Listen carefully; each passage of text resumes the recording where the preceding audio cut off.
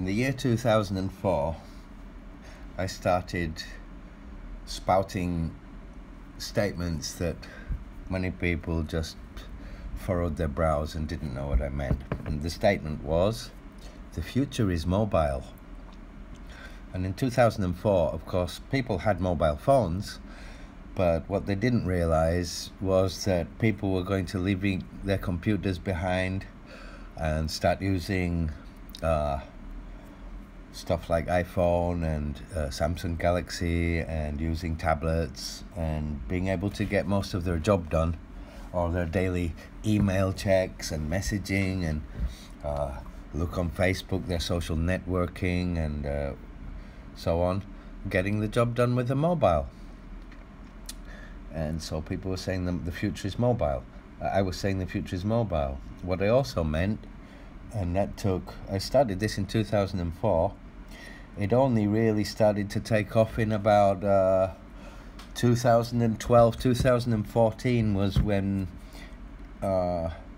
people started going e-commerce and selling online, and people starting to do a lot of things using the internet to connect for their profession, the cloud, Dropbox, and all of this kind of stuff. And so in the first stage of this mobile era, people were doing their social and communications, but still having problems with productivity. And so first of all, mobile was for fun, and then productivity started to come. Productivity means that if you need to write up a document in Microsoft Office, or in Pages if you're on Apple, or in Notes or whatever, that you use Dropbox to send the note to Dropbox, and then you can open Dropbox on a different mobile device and access the file. But in truth, it's like saying, oh, if you want to cut your hair, instead of going straight to the barber's, first of all you have to go to buy some scissors, and then take the scissors to the barber. And so that makes it 3 steps, which makes it, of course, a bit of a hassle. But because of the excitement, everybody was trying to go mobile and giving it a chance. So everybody installs their Dropbox, and instead of just transferring the file straight from your phone to your computer, people were trying to leave the computer, so you're trying to transfer it from your phone to the other device and share it with your friends, and you have to download all of these extra apps and open them in other apps and then send it to somebody in a different app, and you're in a labyrinth. It should all be just within one interface. Like on a desktop, it's much easier, and you don't have to do all of that kind of thing. And so as time has passed, people have stopped using Dropbox and these things. People are starting to give up. It hasn't really worked that people are using the cloud to collaborate and keep their files online. People want their files on their hard drive. They don't want to have their movie in the cloud. They want it on their hard drive, because if your Google movies, the server breaks, or Google ceases to exist, or Apple ceases to exist. I own about $15,000 worth of movies and TV series in the Apple marketplace, and I guarantee you I've downloaded every single one of them to my hard drive, just in case the internet disappears. If it disappeared, if Apple just went broke, well, I'd have $15,000 of digital media lost. And so people want it on their hard drive anyway. And the mobile era, as it is today, is still very useful for those who want to check their Facebook, check their mail, have a quick message with somebody, and for the consumer. So basically, it's not the end of the mobile era for that kind of basic consumer who click and buy. He can buy things online and all this kind of stuff. And so you could say maybe it's not the end of the mobile era for that kind of use and consumer, but for the webmaster, the content creator, the movie editor, the a music maker, in truth, there never was a mobile era yet. For example, I use an e-commerce software which I open up on a desktop in a browser, and I edit online. I can write up the things I sell.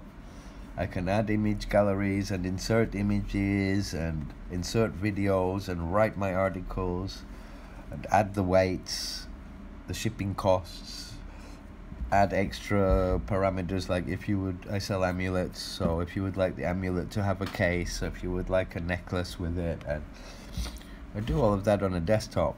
And the e-commerce solution has made an app, which I use iOS, I use iPhone, so it's made an app. They made one for Android too, which only does half of the stuff the one for the Apple version does.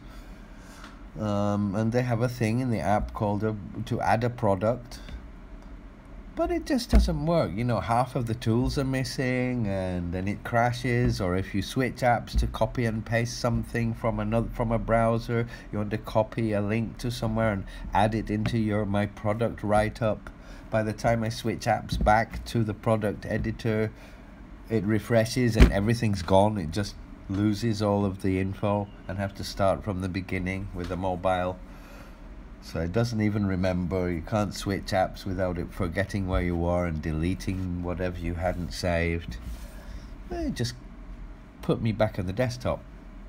And so since, I think it was in 2013 that I started trying to use my iPhone or my iPad. I had a Galaxy Tab, and I had some other various mobile devices, and I kept trying different approaches to try and get the job done without stuttering, without having to use some kind of workaround or get frustrated.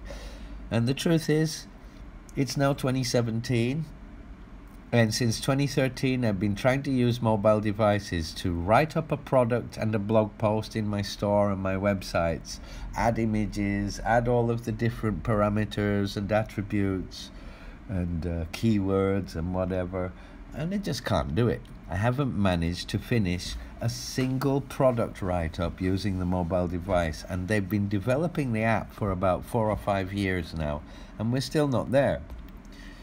And so I decided to give up, and I'm going back to desktop, which luckily now, you know, we have these things like there's the Samsung Galaxy Book and the Microsoft Surface Pro. I like to speak of the Galaxy Book because although it's not very powerful, it's the same size and slimness as an iPad, and it has a keyboard cover like an iPad cover, very thin, but it has a trackpad on it, a mouse pad, and it's full-blown Windows 10 operating system, and it's the size of an iPad.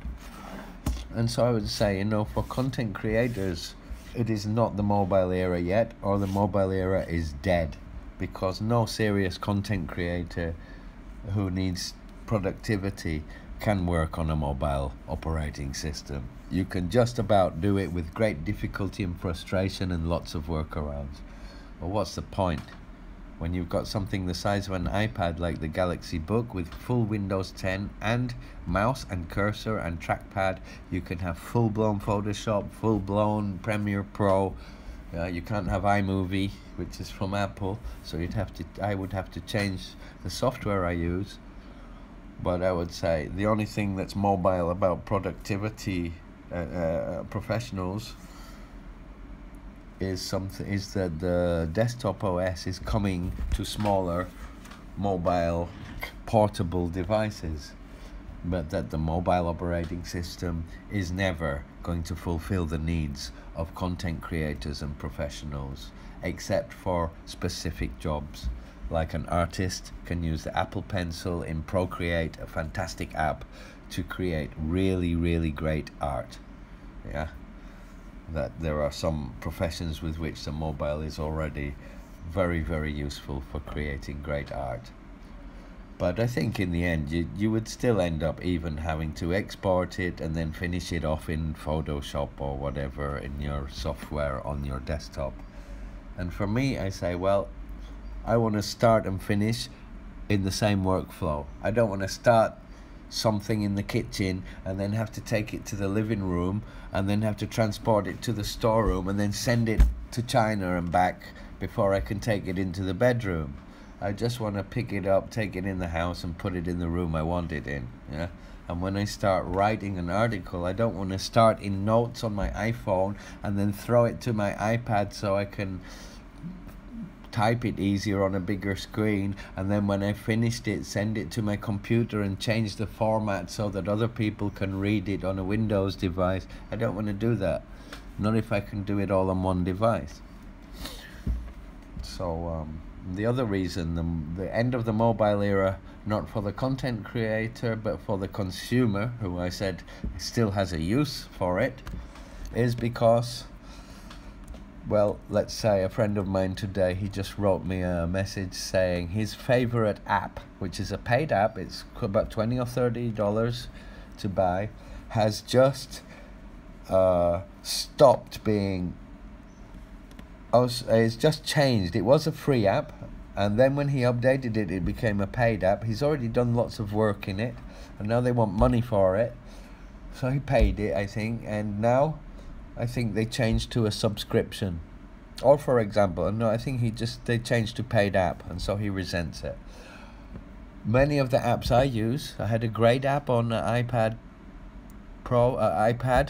that was called BlogPad Pro, and it allowed me to connect to all Blogger and WordPress blogs which I have and post to them remotely from within one single app. It was great.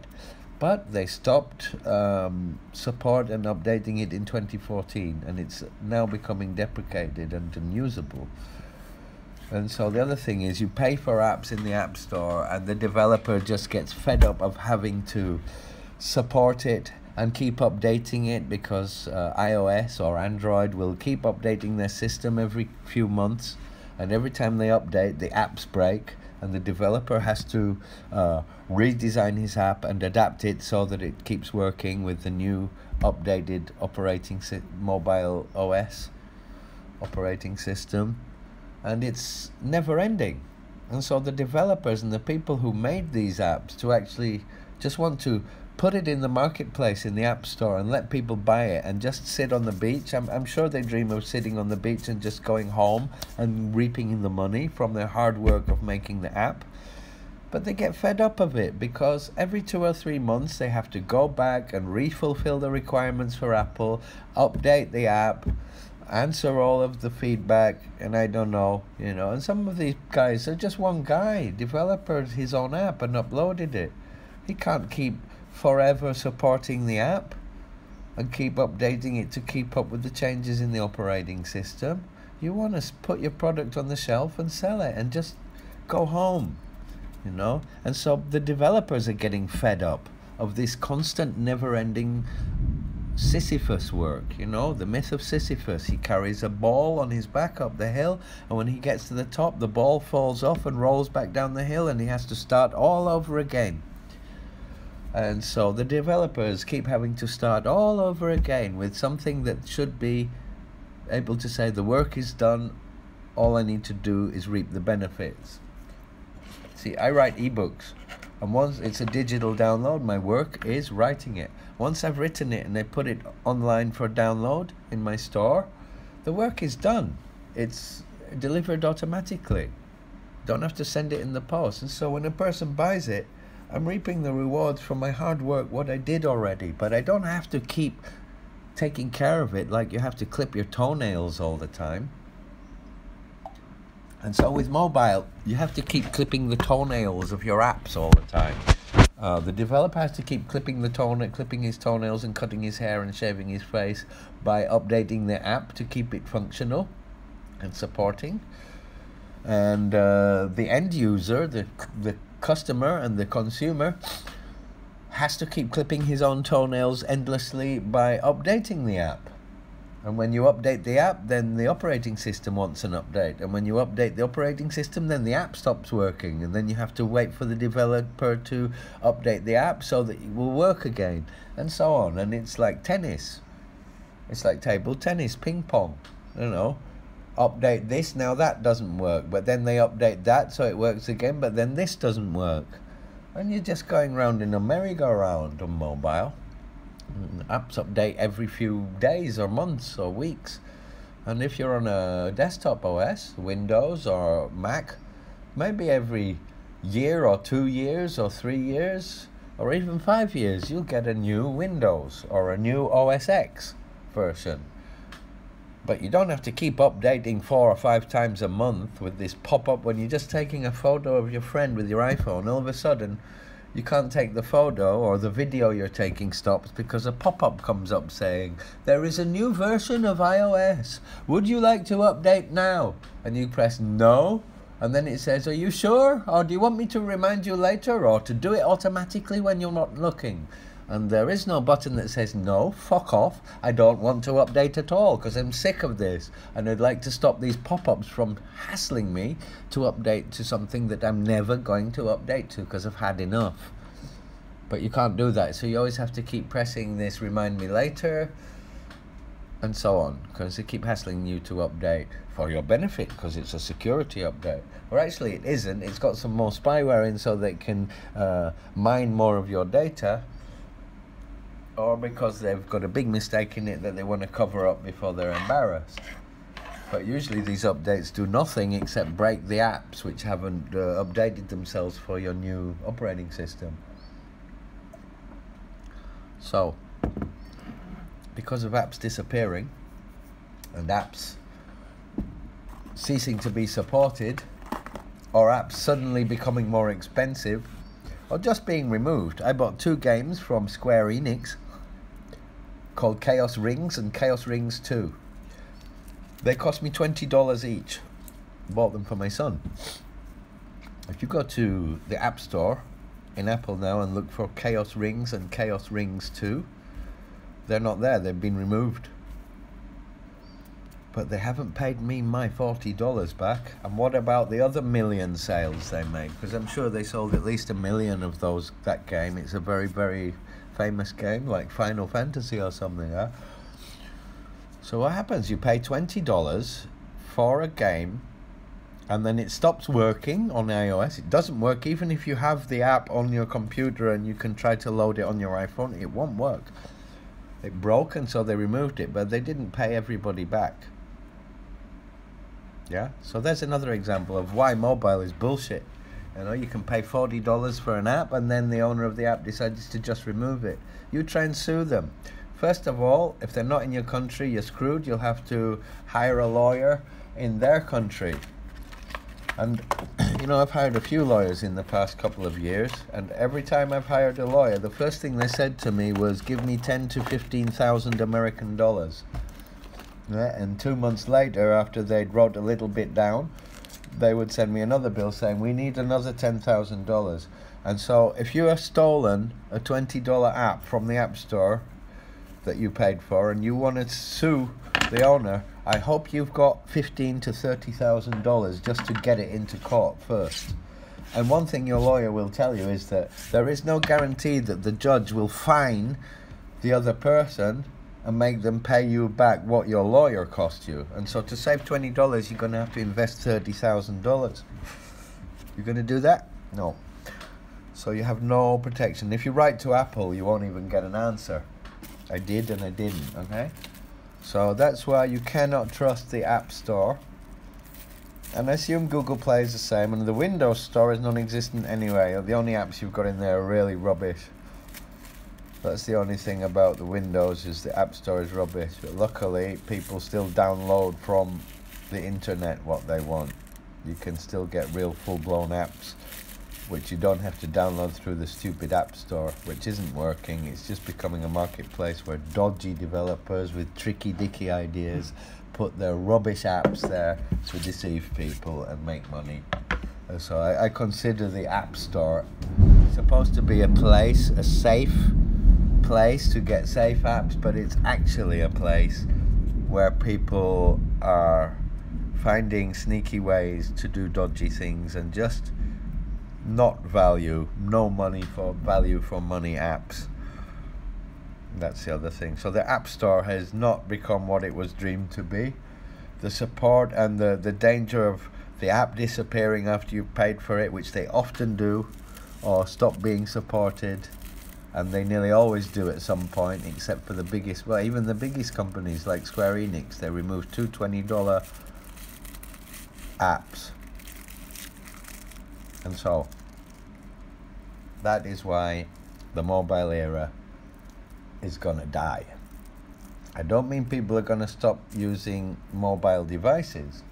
People will be using portable mobile devices, but they are going to lose trust in the App Store. They're going to lose trust in that, because the apps they buy will end up deprecated, and they'll say, oh, I bought this Photoshop in the year 2000 on my Windows, on my desktop computer. I mean, I've got Photoshop CS4 or something on my Mac. I mean, that must be from 2010 or something. It's still working fine, and it doesn't tell me to update. I never get an update telling me to update. It's now 2017, so I've been using it for 7 years. It still works fine. I don't need to update. It does all the jobs I need it to do.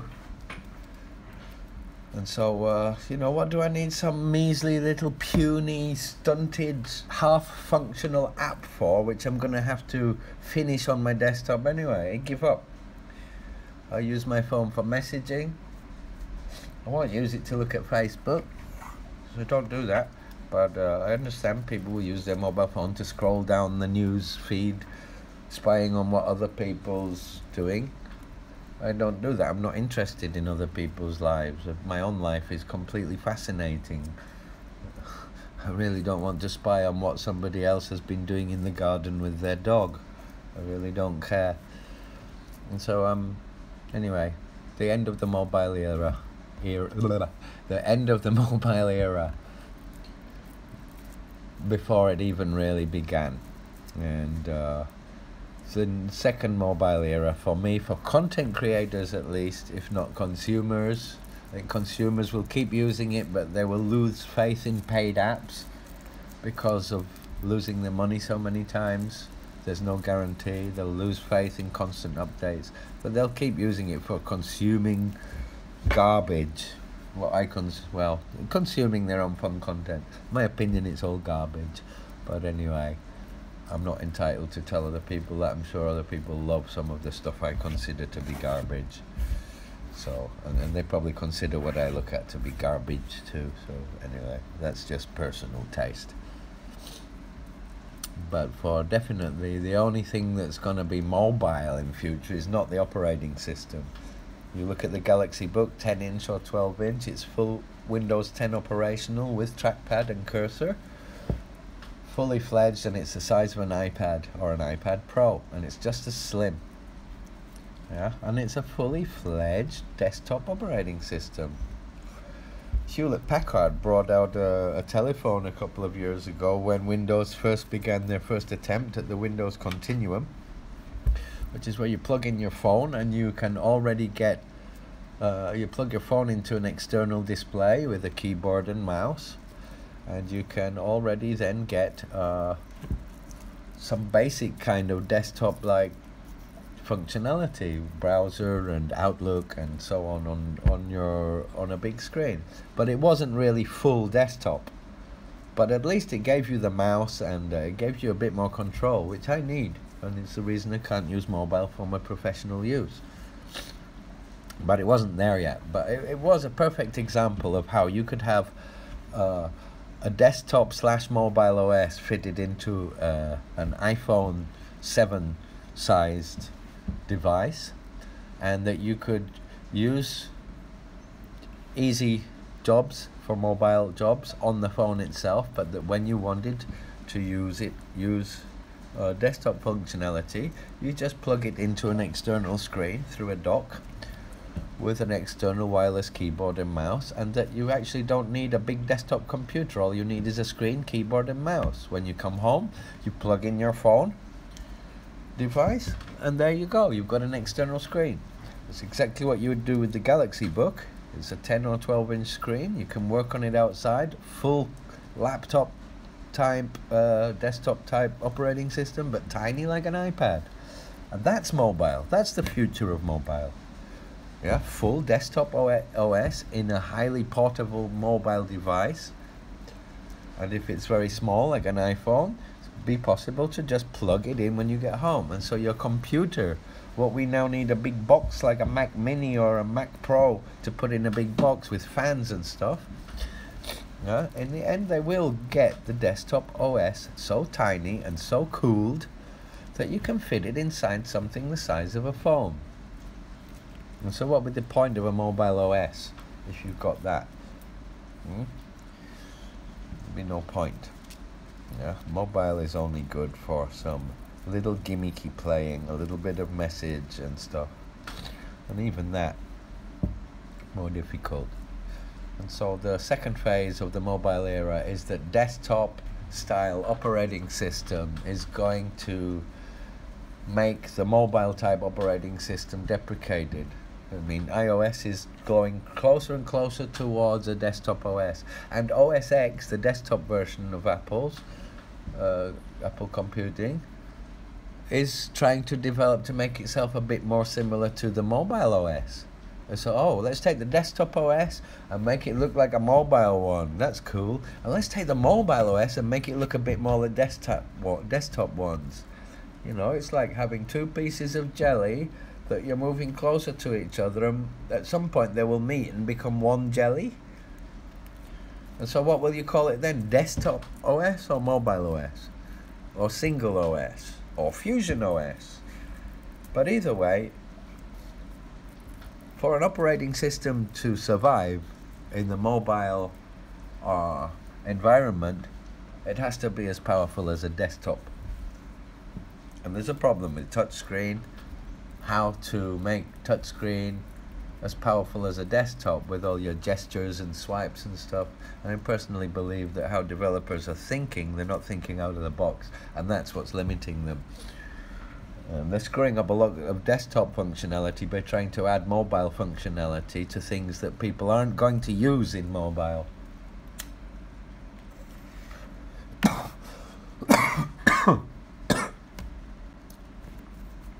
I mean, if you want me to click on a pop-up gallery that has arrows to the left or right of each picture to view the images left or right, you know, like in Facebook, when you click on an image, you can click left or right, and then just click outside the image to close the window. Doesn't work anymore. You have to go right up to the top right corner of the screen where there's a tiny little X, and you have to tap on that. You used to be able to just tap outside of the photo on the screen, and the image would close in Facebook. Now they've tamed it back to 1998 style, mouse and cursor style, little X in the top right corner of the screen to close the window, close the image. And you notice that in Facebook galleries, which is ridiculous. That's really old school. It should be intuitive. Just tap outside of the photo anywhere on the screen and it will close. So they don't even know what they're doing. They keep changing how they're trying to interface on the mobile and try this and try that. When they try this, then the other thing doesn't work. So when they fix that, then the other thing doesn't work. And either way, it's not going to work. It's not going to work like that. And so, as far as I'm concerned, I can't get my job done with mobile.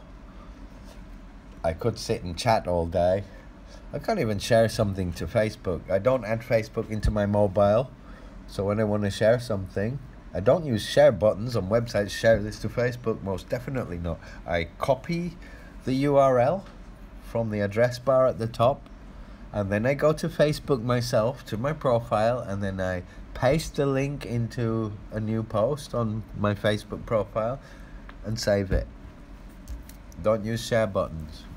I'm not letting anybody track me, and I'm not giving other companies and people who make those share buttons the opportunity to gather my data for free. You want my data, you pay for it, or you're going to have to work hard to get it, because I'm going to block you in every way I can. I call it, that's personal data theft, and it should be illegal. It isn't, but maybe it will be one day. So I don't do that. It makes my job very hard. Mobile is designed to spy on you, the mobile OS. Whether Apple spies on you for their own purposes, but they don't share it with other people. So they keep your privacy, except for their own spying. They don't keep your privacy for you. They keep your privacy for them. And they use it for their own purposes, which is how you get served ads. And when you go to iTunes store, you will see recommended content. That recommended content comes because they're spying on you. But they don't share it with Google, and they don't share it with Amazon, and they don't share it with other people. That's all, as far as we know. And they believe that because you can see the FBI have been trying to get them to unlock an iPhone of a certain terrorist for a long time, and they can't. But Google do. And all of mobile service providers do, such as Verizon in the States, at least, not anywhere else, but in the States they do. They've just made a law, Trump made a law that says all of these mobile service providers and internet service providers have to hand over your data if it is requested by the IRS or the NSA, the government. Everything. All of your private, so everything they have collected on you. And so whether Google will hand it over, and Google also will hand it over because they work with the government on that, and Facebook too, in a certain extent, they do also hand over stuff. And something that all of these entities deny, but which I have seen proved for myself, is the fact that your stuff in one app is not private because another app or another company gets to see it. Fine example being, I used iMessage, which is built in Apple software, the messaging software, to talk with a friend who was also using the same messaging software, which Apple does not share with anything outside of Apple. And I told him that when I was a little boy, I went to St. Peter's School in York, in England, in iMessage. The next day, I opened YouTube. I don't know if it was in a browser or the app, I can't remember. I think it was on my desktop. It was on my desktop even, on a different device. But logged into YouTube. And the first recommended content I saw on the first page, you might like, was a video for St. Peter's School in York, which I just happened to tell my friend earlier that day or the day before that I used to go to that school, in a private message that was nothing to do with Google. It was an Apple app. So how did Google YouTube know that I had said to my friend the day before that I had been to St. Peter's School in York, and then find content to display to me, adverts and videos of St. Peter's School in York? Sometime later I uploaded a song, an instrumental piece I had made on my iPad and uploaded it to my SoundCloud account, and I shared it to Facebook. Now the name of the song was 3 Bars of Gold. It was a mini album of 3 songs I made, and I called the album 3 Bars of Gold. And I shared it to Facebook with the title of the song of the album. For about 3 months, and even now actually, which is about 2 years later, I go to Facebook and I see ads for gold bullion, gold bars. And so me sharing a song called 3 Bars of Gold to Facebook causes people who are selling gold bullion to pay for ads to Facebook, so that Facebook can show an ad for gold bullion to me, who isn't interested in gold bullion, but who happens to have made a song that's called 3 Bars of Gold. And so they think an artist, a content creator who makes a musical composition called 3 Bars of Gold is interested in gold bullion, and they're charging advertisers who sell gold bullion to pay for ads, to show ads like for gold bullion to people like me who aren't interested in it. That's their AI, their artificial intelligence advertising bot. And that's what the kind of money you'll be paying to advertise shoes to people who wrote the song My Old Shoe, yeah? But who doesn't want any shoes. You know, that's how intelligent their artificial intelligence is, yeah? So that's another thing, you know, the scam, the advertising scam, but that's not this podcast. This one is a babble about the mobile era and the end, or the fact it never really began for content creators. And so, dodgy apps, apps disappearing, free apps becoming paid apps, apps disappearing from the App Store, a reason to not support it or not believe in it or not waste your money and time on it. And the fact that updates come every second day on the old mobile, but that on a desktop you get long periods of time without having to bother about it. The higher power of desktop, the fiddly workarounds of mobile, and the fact that desktop operating system is now being fitted into portable size, mobile size devices. I would say that the crappy, puny, stunted, spying thing we call apps and mobile OS is really dead. It's just something that's promoted by data miners, advertising freaks, and trenders who just follow the trend blindly and think, oh yeah, I've heard it's a mobile era, everybody wants apps, let's design an app, and so on. I think disenchantment is beginning, and we'll see what happens. I think the Galaxy Book Windows 10 and the Surface Pro are already proving that we don't need a mobile OS. We just need to get desktop OS shrunk down into a portable device and think of some more radical approaches, like plugging your phone into an external screen, or being able to switch between mobile and desktop operating system within the same device, which we've already seen on some tablets which were Android and Windows. When you removed the keyboard it was Android, and when you put the keyboard back on it was Windows. But that's another workaround and switch, chop and change, which I don't like. I want everything integrated, fully powered, desktop style operating system in a mobile touchscreen device that has mouse and cursor functionality. So it looks like I'm going to change from iOS, Apple devices, to go for a Galaxy Book or a Surface Pro and see what the next years bring. But I've had it with mobile. They can take their mobile and they can stick it right up their development portal. Anyway, I'm going back to my desktop now because I'm using a mobile thing to record this on an app that's still useful to me, and get the rest of my job done on a desktop.